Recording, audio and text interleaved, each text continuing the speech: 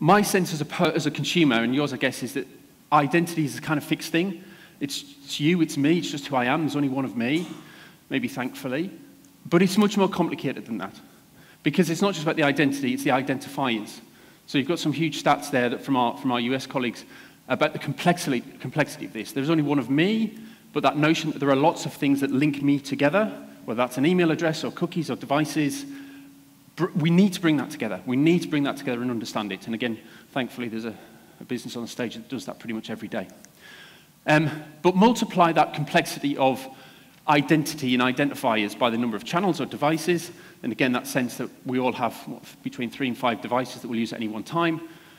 Having those devices at hand and using them and bringing those identities or identifiers to make sense across those channels is, again, a huge challenge that, again, brands have to deal with every day.